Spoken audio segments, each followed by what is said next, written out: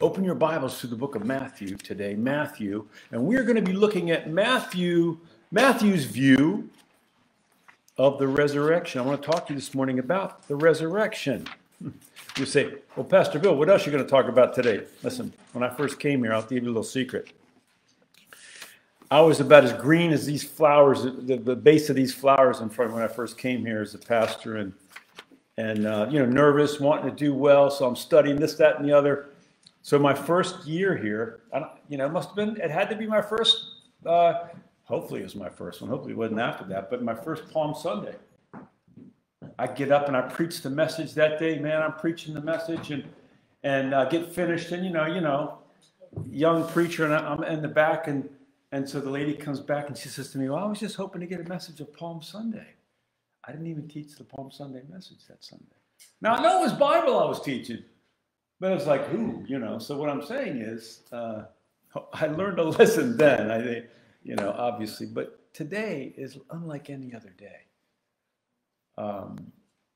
What we're coming together and celebrating today, it's called the resurrection. And why is it so important? Well, the Apostle Paul nailed it when he said this about the resurrection. He said, if there's no resurrection, we are to be pitied among all men. In other words, Christians, they ought to have pity on Christians if there's no resurrection. In other words, if Christ didn't rise from the dead, we're to be pitied. Why? Well, because what we're believing isn't true. That's the whole basis of our faith. And what was it? They were teaching in the first century. It wasn't just that Christ is on the cross, like he died on the cross. Well, we talked about that on Friday. It really happened. He died for our sins on that cross, but he's not on the cross anymore, right? After that, it says he was buried. And then came Sunday morning. And I would say to you, what did they find? We're going to look at this now in chapter 28. They found an empty tomb, but we're not just talking about an empty tomb. There had to be one of those, of course, but we're talking about a risen Savior. That's what the resurrection is. Here's what it means, resurrection. It is, you must be alive first, then you must die, right? Then you must come back to life and never die again. Let me say it one more time. You must be alive first. Number two, you must die. Number three, you must come back to life, and then you must never die again. 4 stages to that. There were people, right?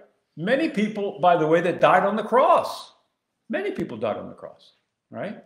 So obviously Jesus was wholly different, but there were people, obviously, that were, first of all, they were alive. Obviously, then they died on the cross, okay? They were buried. And even some, Old Testament and New, they came back to life after they died. There were. Remember Lazarus? Lazarus, come forth, Jesus said, and out he comes from the grave after 4 days of being dead. And there were other places. Remember the guy? Don't let this be you. He fell asleep in church during the message. All right? What happened to him? He fell out the window and died. Now, we're on the first floor, so that's not a good case. A couple of you sitting by the window, but even if you fell out the window, it wouldn't be that far. This guy died. Fell asleep in church and died. What do they do? Paul goes downstairs. I mean, let's not interrupt the Bible study. Let's just go down here and pray for this guy, and he comes back to life. It's like, wow, that's a good, there's a good application, right, for the Bible study. This guy, they prayed over him, and he came back to life. Old Testament, we know there are cases where, I remember the one with the prophet, the lady's son died. He goes upstairs and he lays on top of the body and prays, and he came back to life. Now, what's the difference between the ones I just mentioned and Jesus? They died again. They died again. It was great that they got raised back to life. It's great if somebody gets healed from this, that, or the other, right? I love that. I pray for that all the time, but guess what? They're going to die again in the flesh, right? Now, as a Christian, Jesus said, you'll never die if you believe in me, because that means absent from the body, present with the Lord. But the fact of the matter is that these bodies will perish. But Jesus was the first fruits of the resurrection, meaning he was the number one, that he died. He was alive. He died. He was buried. And then he came back to life, never to die again. Now that is the promise for the believer. And it is the cornerstone of our what we believe. It's everything, in other words. This day, it's everything for Christianity. It means everything, the resurrection. What are we really saying today? We are saying this, that Christ is alive. He's alive. He's alive, unlike any other religion. And there are many, and there have been through time. Christianity separates itself from every other religion in the sense that it says that right now, the one who is the cornerstone, which is Jesus, he's alive. He's not in the grave anywhere. You won't find his bones anywhere because he had a bodily resurrection. He is alive. Every other person you name, whoever they were, those religious people, they were great teachers, religious, wonderful men, they say, but they all died. Jesus is different than any other one. He is alive. So the question is, and we believe this, every year we get together and we celebrate this, don't we? And so the resurrection, we believe, and I know I'm preaching to the choir by and large here from the book of Matthew, but here's what I want to say to you.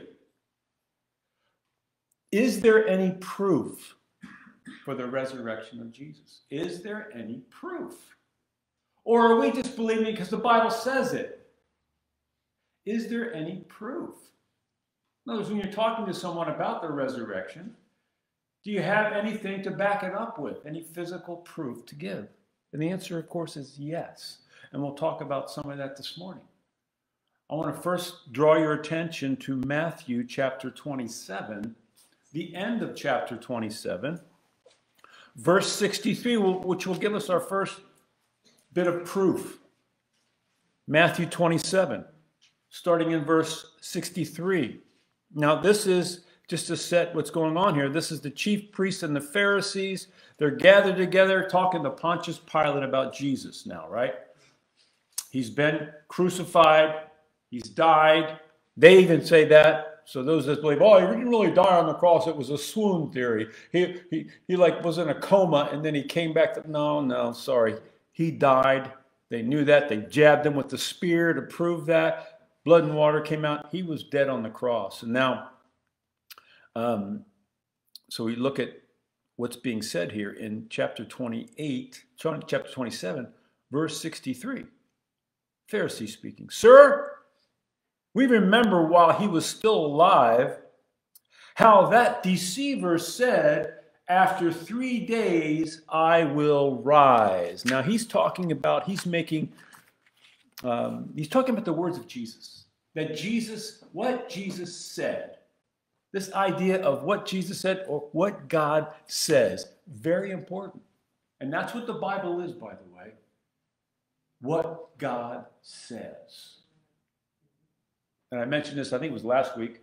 Some of you have Words of Christ in red in your Bibles, right? Some of you have that. Here's the truth of the matter. If it was theologically correct, everything in the Bible would be red, meaning that he is God and he wrote everything as well. Him and the Father are one. But this idea of the Bible. What about the Bible? Well, the Bible is predictive. It's full of proclamations that haven't happened yet. This particular one regarding the resurrection was predicted. It was mentioned in the Bible before it happened. And it matters. I'm going to read to you from Psalm 16:10. This is long before the resurrection. Psalm 16:10, the words of David. For you will not leave my soul in Sheol, nor will you allow your Holy One to see corruption. Psalm 16. Old Testament. It was prophesied, or it was spoken by David that there was going to be a time when the Messiah he was going to die, but he wasn't going to be corrupt. His body was going to be resurrected. That's what that's talking about. And then, of course, New Testament, Matthew chapter 20, verse 18, behold, we are going up to Jerusalem, and the Son of Man will be betrayed to the chief priests and to the scribes, and they will condemn him to death and deliver him to the Gentiles to mock and scourge and to crucify. And on the third day, he will rise again. And then I just read you that portion from Matthew where they were quoting what Jesus said, Matthew 27 there, and then Mark 9:31. For he taught his disciples and said to them, the Son of Man is being betrayed into the hands of men, and they will kill him, and after he is killed, he will rise the third day. Mark 10:34, and they will mock him and scourge him and spit on him and kill him, and the third day he will rise again. Luke 18:33, they will scourge him and kill him, and the third day he will rise again. Luke 24:7, the Son of Man must be delivered into the hands of sinful men and be crucified, and on the third day rise again. One more time, Luke 24:46, and he said to them, thus it is written, and thus it was necessary for the Christ to suffer and to rise from the dead the third day. So the word of God has predicted Jesus' resurrection. In other words, it was spoken of before it happened. The Bible is different than any other book. And you probably have done some predictions. Some of you have spent maybe some time doing your bracket, right? Some of you are going, bracket? What's he talking about? Well, some of you are going, I know what he's talking about. Bracket, that's the March Madness. It's not quite as mad as it has been, right? Because there's no people. It's crazy. There's no people in the stands. Just a few pictures in this. I mean, it's crazy where we're at. But the point is, those of you that pick Gonzaga to win the final, they're in it now, right? Gonzaga and Baylor. But you get a bracket, and you pick which team's going to win. That's called a bracket. There's brackets laid out, and this and that and the other. You get to the end, and if you win, I guess you win a prize or something. But the point is, this idea of predicting, right? Predicting something. Well, most of you are going to get most of it wrong. I mean, if Jesus was in the business of doing this, he would win every year. He would predict everything that every person, you'd look at his prediction and it would be every year it would come best. That's the way the word of God is. It's never been wrong. It's never been wrong. And it's predictive. Here's what John said regarding these predictions. The reason for them, one of the reasons for them. John 14:29. And now I have told you before it comes, that when it comes to pass, you may believe. See, faith comes by hearing, hearing by the word of God. So God tells us in advance things that are going to come to pass that will increase our faith. That's what he says. So the word of God is unlike any other book. It is a witness to the fact that the resurrection is true. But there's more than that. Because some say, well, you believe the Bible. I don't believe in the Bible. Yeah, I would understand where people would say that. But then there's more. There's more. We'll get down to verse 1 of chapter 28 now. Verse 1 of chapter 28. I'm going to read the first 10 verses here. And this is point number 2. So we got, the first point is the word, the witness of the word. Now we get the witnesses, verse 1 through 10. Now after the Sabbath, that would be Saturday, as the first day of the week began to dawn, that would be Sunday, Mary Magdalene and the other Mary came to see the tomb. And behold, there was a great earthquake. For an angel of the Lord descended from heaven and came and rolled back the stone from the door and sat on it. His countenance was like lightning, and his clothing as white as snow, and the guards shook for fear of him and became like dead men. But the angel answered and said to the women, do not be afraid, for I know that you seek Jesus who was crucified. He is not here, for he is risen. As he said, come see the place where the Lord lay, and go quickly and tell the disciples that he is risen from the dead. And indeed, he is going before you into Galilee. There you will see him. Behold, I have told you. So they went out quickly from the tomb with fear and great joy, and ran to bring his disciples word. And as they went to tell his disciples, behold, Jesus met them, saying, Rejoice! So they came and held him by the feet and worshipped him. Then Jesus said to them, Do not be afraid. Go and tell my brethren to go to Galilee, and there they will see me. Notice the keys here.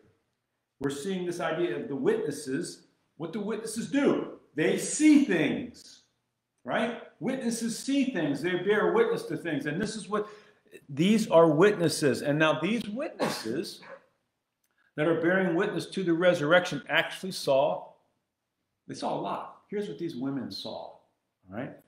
They saw the death of Jesus in Matthew 27:56, as they're at the foot of the cross. I'll just read 55, 27:55 and 56. And many women who followed Jesus from Galilee, ministering to him, were there, looking on from afar, looking on at the cross, among whom were Mary Magdalene, Mary the mother of James and Joseph, and the mother of Zebedee's sons. So they were there. These women witnessed the death of Jesus on the cross and everything that led up to that. Then they were at the burial of Jesus. Matthew 27:61, when Joseph of Arimathea had come and asked to have the body, and he wrapped it in clean linen. It says in verse 60, he laid it in the tomb. And then verse 61 says, and Mary Magdalene was there, and the other Mary sitting opposite the tomb. So the witnesses now, they see him die. They see him buried.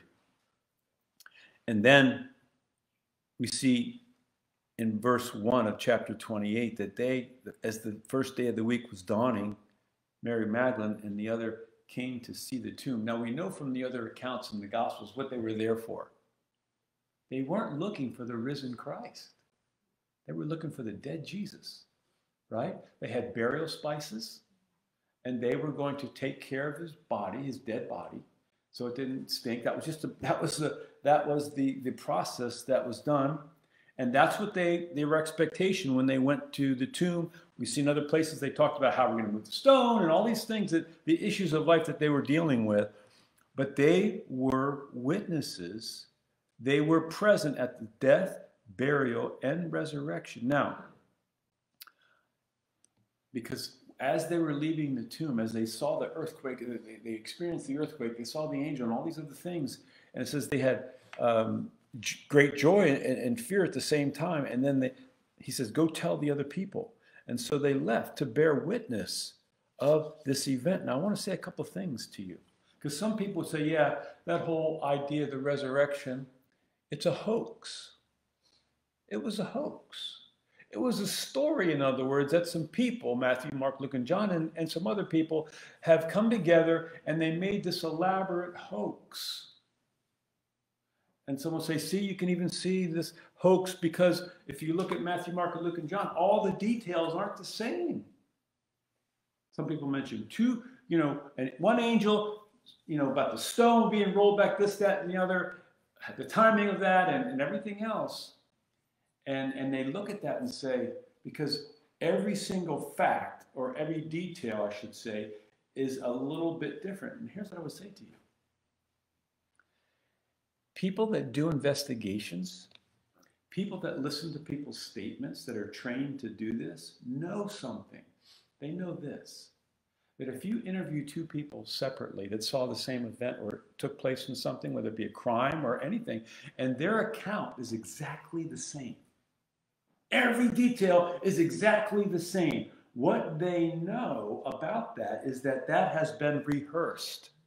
That's what they know.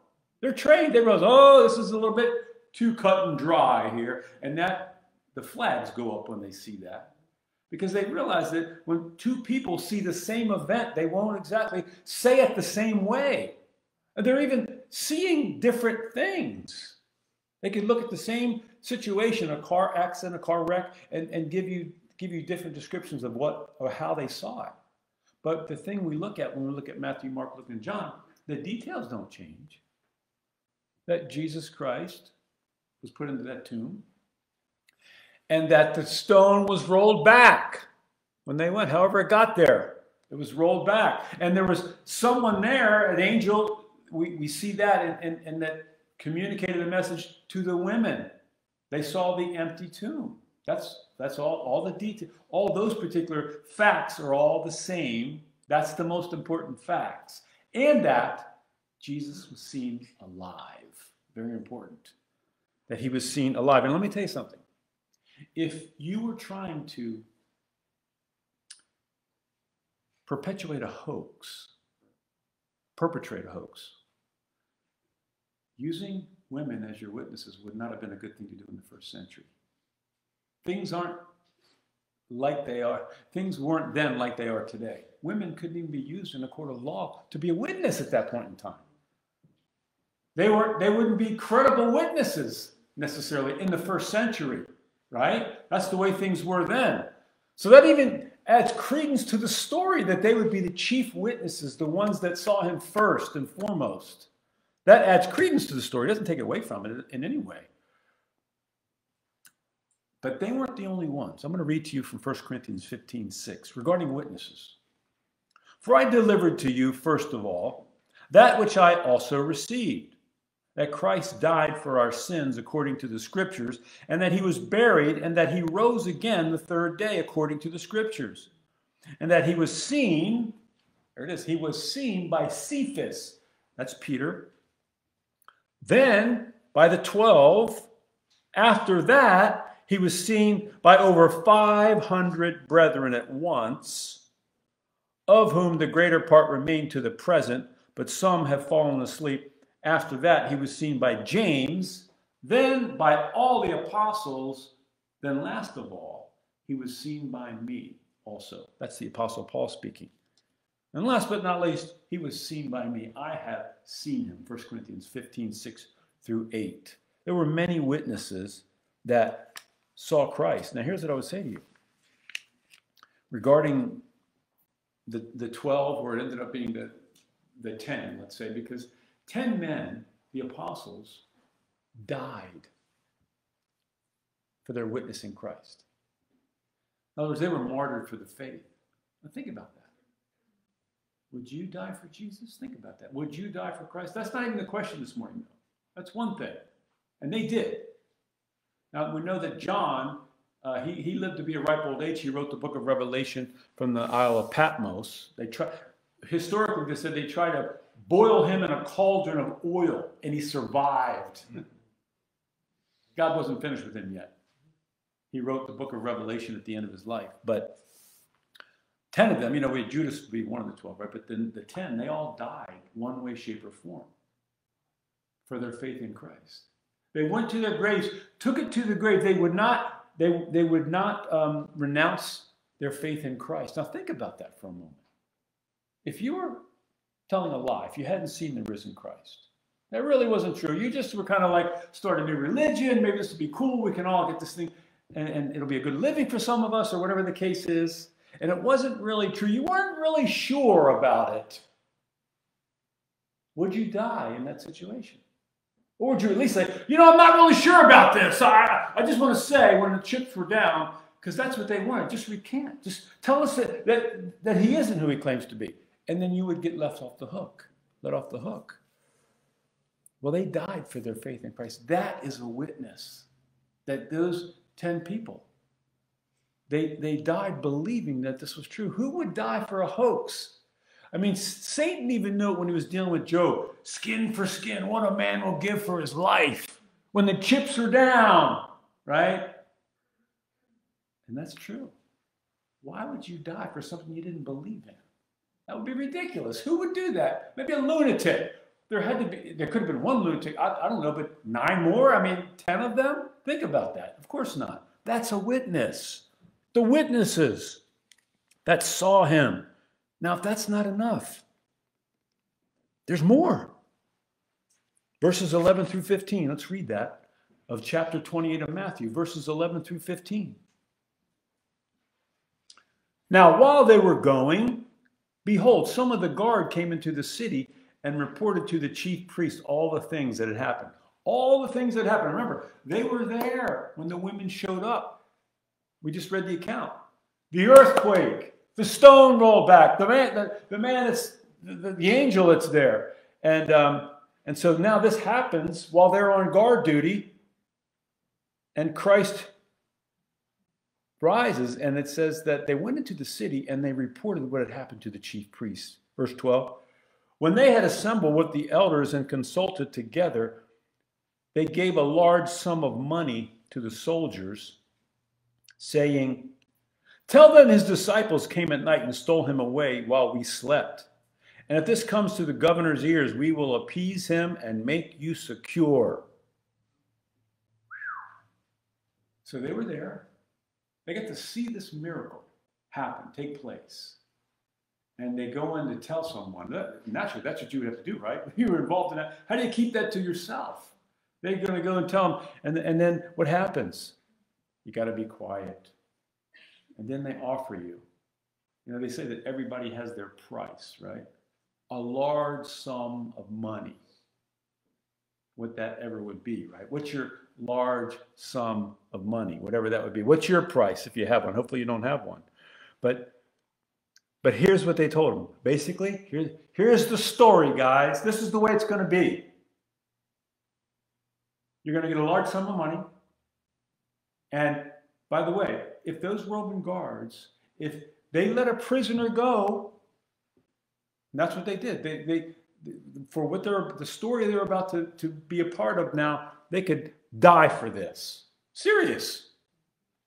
Here's what's being said. Here's what we want you. Here's the story, guys. You tell them that the disciples came at night and stole him away while we slept. Anybody ever been in the military? I've been told that if you fall asleep on guard duty during wartime, it used to be a death penalty. You could get that. That's what I was told. It's serious business when you're on guard duty, right? Serious business. And in that time, that was the case. So that was a serious, to admit, to sign the paper. Yeah, I fell asleep we all fell asleep. That's serious. You could die for that. That's why they said, don't worry, verse 14, if it comes to the governor's ears that you guys fell asleep, we're going to appease him and make you secure. So you're trusting these people now to stand up for you, right? You're going to admit that you fell asleep on guard duty. And that's a lie. But anyway, it was more than that. It was the money, right? Verse 15 tells the whole story for them. So they took the money. They took the money and did as they were instructed. And this saying is commonly reported among the Jews until this day. Well, shame on them. Soldiers, I thought they were people of integrity. They took the money and they lied. Shame on them. It says that this saying is commonly reported among the Jews until this day. Now, it's talking about until the day this was written, of course, but I've been told that they still tell this story. But what about that story? This is the thing about the truth and a lie. You can examine a lie and it will fall apart. In this case, it certainly does. So what is the witness of the watchman? Because they attempted to cover the truth. This lie is self-refuting. Let's look at it. A couple of things. One, you got these professional soldiers. They all fell, not just one or two, they all fell asleep. And then you've got this big, large stone that's got to be rolled off out of the way to get to Jesus, to get the tomb open, right? To steal the body, if that were the case. I've got this closet in my house where I keep my clothes, right? And I have to enter this closet whenever I get dressed to get my clothes out of there. And I'm an early riser. I get up super early.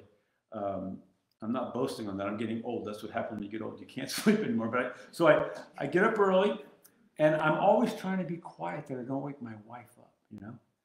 And that door, man, that door, I can get it open, right? But then when I go to, it makes this noise. I know you're saying, Pastor Bill, why don't you oil the thing? I'm going to. Believe me, after this sermon, I will do it. But it's loud, and I'm thinking, that's going to wake her up. And I don't think that it does. She never complained about it. But if there were, let's say, 10 people there, some of you sleep so late, everything wakes you up, right? Some people sleep later than others. So you're telling me that if they were on the stand now, in the cross-examination, so you were sleeping. That's your story. You were all asleep. All 10 of you. How many ever? And you saw the size of that stone. Pretty big stone, right? Real heavy stone. So you're telling me that that stone was actually rolled away and you didn't wake up at all. Nobody woke up. Not one of you. It just takes 1 of 10 to wake up with that noise. Not one of you is a light sleeper. All of you slept through the whole thing. The stone being rolled away. You're sticking to that story. Okay? All right. And then he says, well, let me just ask you. So you're saying then that you were sleeping. While you were sleeping, the disciples stole the body away. Is that your story? Yeah, that's our story. That's our story. Okay. So the stone woke nobody up. Is that right? You already said that. Nobody woke up when the stone got moved. No, we slept through the whole thing. Okay. So then, just one question for you then. If you were sleeping and you didn't wake up, how did you know it was the disciples that stole the body? How did you know while you were sleeping that it was the disciples that stole the body? Oh, well, yeah. So you see, self-refuting, that lie is self-refuting. It still speaks today. It's still a witness today. That lie that the watchman told that, in fact, the body was stolen away. Now, if that weren't enough, and that's a lot. It took the money and ran. But we get to verses 16 through 20, and this is more personal. Some of this stuff we're saying is long ago and far away, right? These people we're talking about. But I want to just bring it a little bit closer now because we're in this category. Hopefully you're in this category today, right here. Verses 16 through 20. And the fourth point is, the fourth witness, because we had the word, the witnesses, the watchmen. Now we're going to talk about the worshipers. Verse 16, then the 11 disciples went away into Galilee to the mountain which Jesus had appointed for them. And when they saw him, they worshiped. When they saw him, they worshiped him. That's what a worshiper does. And said, but some doubted. And Jesus came and spoke to them, saying, all authority has been given to me in heaven and on earth. Go therefore and make disciples of all the nations. Listen. The fact that we are here today, now I don't know why you're here. I hope you're here for the same reason I am. To celebrate the risen Savior, right? That he's alive. But you know that we're not alone in this. This is happening all around the world. You realize that? People are getting together and they are celebrating that Jesus Christ is alive. They're celebrating the fact that he is alive. Now,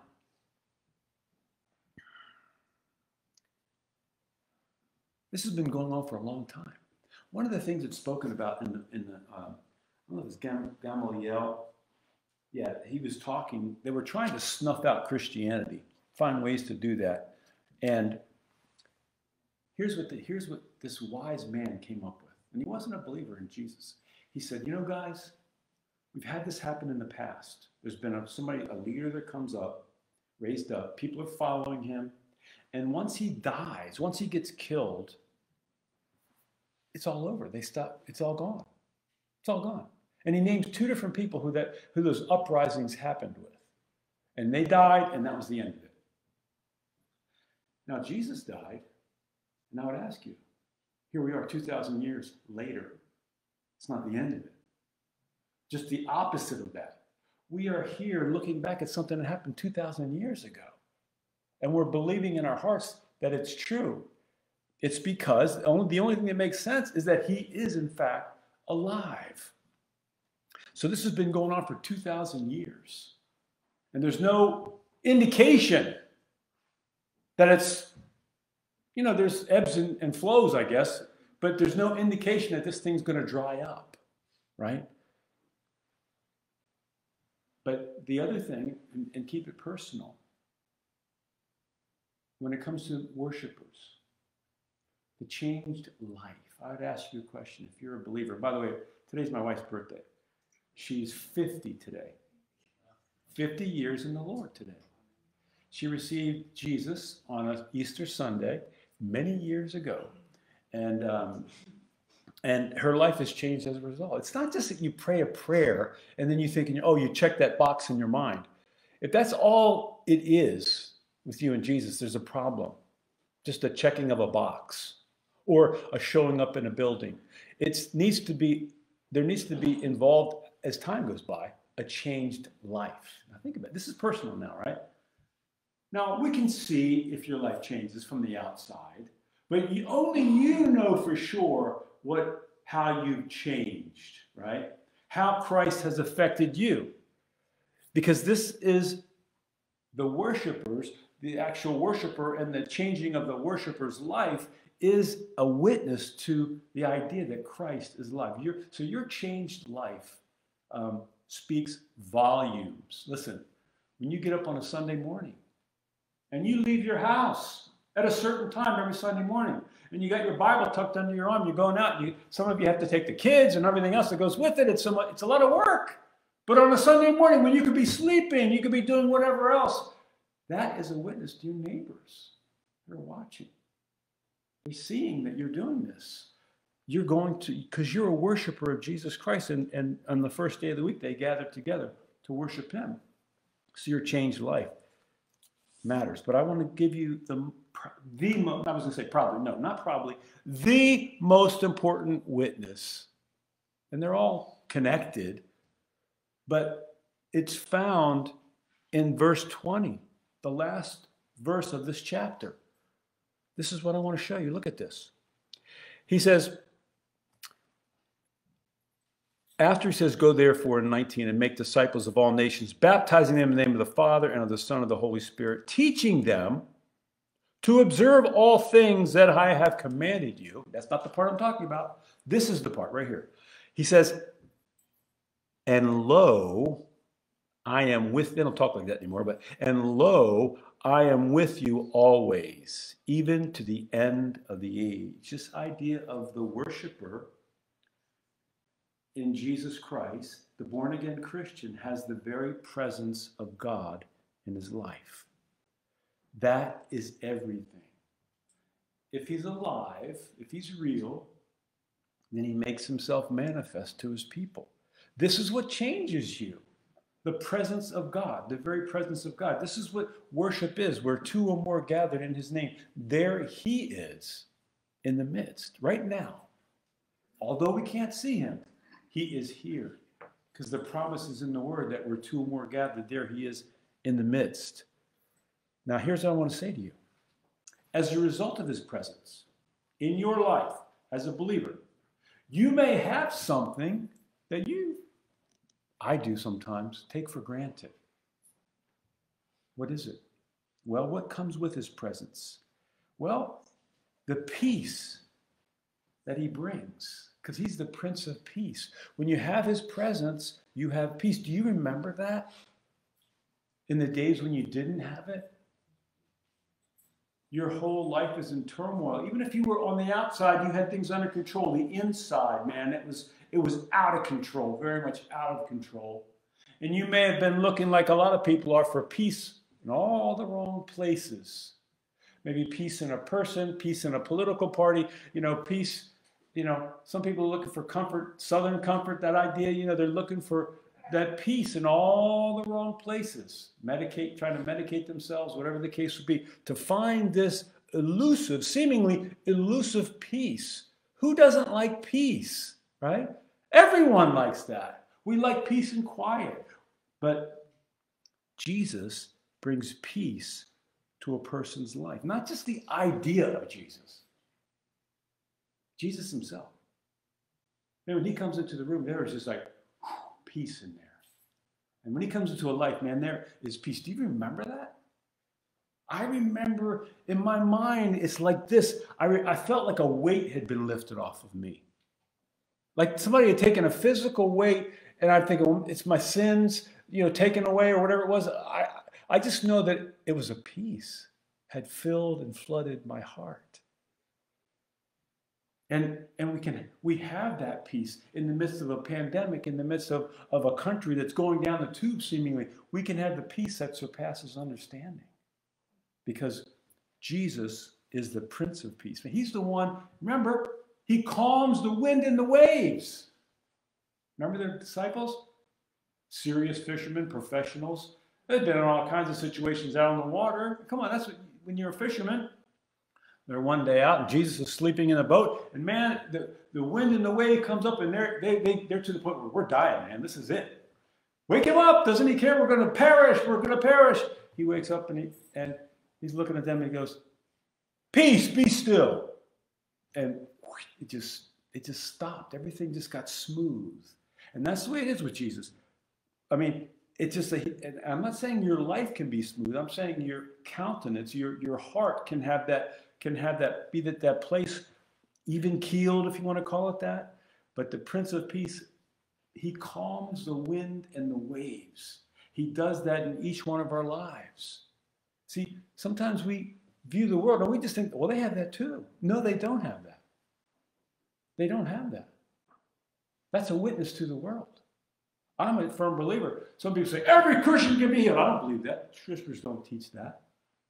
We can pray for healing. He heals some, but some he doesn't.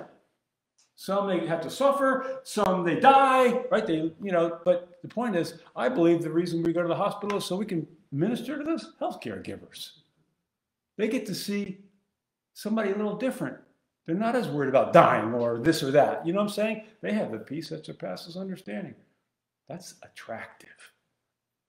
You know, Bitcoin is going for, I saw a thing where 3/4 of one Bitcoin, $50-some thousand. Wow, Bitcoin's going up. Get your Bitcoin, right? But the peace that surpasses understanding, priceless. You can't put a price on it. You can't. It's priceless. Jesus said this in John 14:27. Peace I leave with you. My peace I give to you. Not as the world gives do I give to you. Let not your heart be troubled, neither let it be afraid. And this is the peace that only Jesus can bring. When we get our eyes off of Jesus as believers, we lose our peace, right? And we keep our eyes on him, we'll have our peace. There's no guarantee that we're not going to go through hard things as Christians, but we can have peace as we go through. That's the guarantee, that we can have peace no matter what. Because the Prince of Peace is always available to us, his presence. He's with us. He promises, I'll never, ever leave you. Jesus is offering that peace to you today, to us today. There may be some of us that don't know Christ, that are searching for peace in all the wrong places. That are places in their life where they're in turmoil. It's the opposite of peace. You know, there's a lot of things that we talk about in the world. Anxiety, for example. You hear a lot about that. Anxiety. What is that? Depression. What is that? That is a lack of peace. Think about that. Think it through. And we've all had those, but there's no peace in those things, right? What's lacking is peace in those things and many others, right? The Prince of Peace can bring that to all of us. It is available to whosoever will. Well, listen, here's what I would say to you. This we're talking about right now, the peace of God, right? And you cannot have the peace of God unless you have peace with God. It starts there. If you don't have peace with God, you can't have the peace of God. What do I mean by that? Peace with God. Here's what I mean. The Bible says that all have sinned and fallen short of the glory of God. And that means that people are at enmity or at war with God. Everyone that's born is at war with God. And the only thing to do when you're at war with God, there's only one answer, and that is to surrender. Put up the white flag. I surrender, right? You've heard the song, I surrender all. That guy, he learned it. Right? We all need to learn that. It's about surrendering to him. Surrendering what? Surrendering your life. Just laying it down at his feet. Because you need to have peace with God before you can experience the peace of God. Now, that's a first-time thing if you've never come to Christ. Of how do you get peace with God? You ask Christ to come into your heart and be your Lord and Savior. You might say, well, I've already done that, but I just don't have the peace because I've walked away, I've done this or that or the other. He's calling you back today to put the white flag, surrender. Just surrender today. It's the same prayer. He's offering you the peace that surpasses understanding today. And it needs to be received. To as many as received him, to those he gives the right to be the children of God, to those who believe in his name. Now, we're going to pray now. We're just about finished. I'm going to pray, and here's how I'm going to pray. I'm going to give anybody a chance, an opportunity to receive Jesus Christ into their lives today, to surrender to God, to have peace with God today so they can have the peace of God today. If that is anyone within earshot, I'm going to give you a chance to do that. I'm going to also pray for the church. Those of you that have peace with God, you've surrendered to the Lord, but maybe there's something going on and you're anxious, whatever the case is, and you're not experiencing his peace today. He's calling you back to that place. He wants you to let you know today that he's with you. So let's pray together. Lord, thank you for your word this morning. We believe it's true. We believe there is proof of the resurrection. We'll only believe. Lord, we want to pray for anybody here today that has not placed their full trust in you in their lives yet, or maybe that would be coming back to you. We pray that today would be the day of salvation for them, and if that's you this morning. If you want to have the gift of forgiveness of all your sin, if you want to have the peace that surpasses all understanding, if you want to have peace with God today, pray this prayer and mean it in your heart, and God will hear you. Dear Heavenly Father, thank you for sending Jesus Christ to die on the cross for my sins. I believe that he died. I believe that he was buried. And I believe he rose again. Jesus, I believe you're alive. Will you come into my life today? Will you forgive me of my sins today?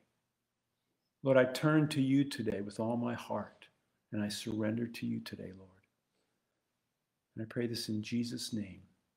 Amen. And Lord, we pray for your church. We pray for those, whether have known you for 50 years or 5 months. We pray, Lord, that we would experience your presence in a powerful way today because you're alive. You've risen from the dead, never to die again. And we commit our hearts to you in Jesus' name. Amen. Now, I would like to have 5 minutes of your time. we're going to hear something from a friend who has been here in times past, but because of the pandemic, this is what we have to do today. That's all. And they've got just a short encouragement to us and a song that I want us to just sit and meditate on this sweet song.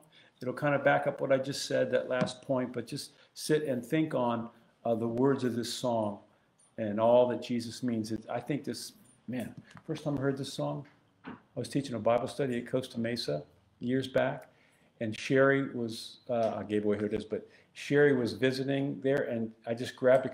I heard she did, can you do the worship for our Bible study?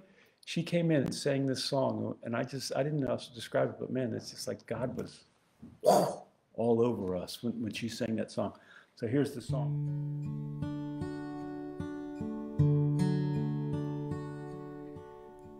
Peace,